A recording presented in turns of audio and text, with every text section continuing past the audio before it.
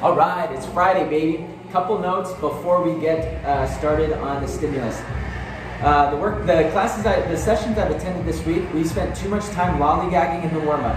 Right when that clock hits minute 7 of the 60-minute session, we got to be moving into the next component, all right? So what that looks like is a less than 1 minute introduction of the warm-up. Then I'm chatting, cracking jokes, making sure everyone feels comfortable during those 7 minutes of the warm-up. We just want people moving, okay?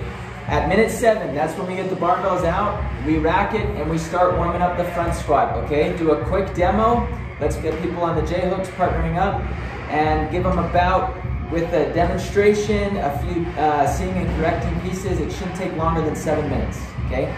Then, if we went all 8 sets every other minute, that should give us enough time to make sure we also get a cool down in at the end of the session today, okay? The front squats today, nothing in particular, just making sure, what I want you looking at is making sure that bar is firmly placed on the shoulders and a shelf is created.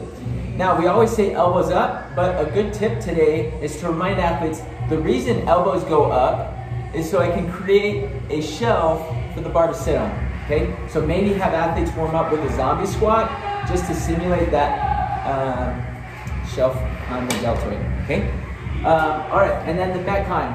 Same exact Metcon, 3 rounds for time, rest 6 minutes, and then 1 round for time, but of 3x of the movements we did previously. In other words, we're doing the same amount of volume in both components. You're going to score the slower time of both of them, okay? This is a great opportunity for athletes to mix and match levels, okay? They will score on the leaderboard the lower level of the two, but encourage athletes, don't worry so much about the leaderboard, encourage athletes to mix and match. So if I'm really good at front squats and really bad at pull-ups, then I'm going to do maybe a yellow in my pull-ups and a brown for my front squats, or vice versa, okay? Encourage mixing and matching, please.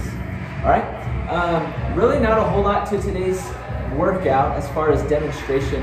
I would go squat cleans right into the front squats. The front squats should be unbroken on this first segment.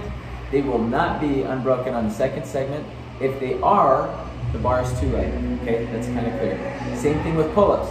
Pull-ups should be close to, if not unbroken, on the first segment. They will not be unbroken at all on the second segment. Probably 4 sets. If they are, it's too much of a scaling. Anyway, quick 3-minute video. Thanks for watching, and I'm excited for the weekend, guys.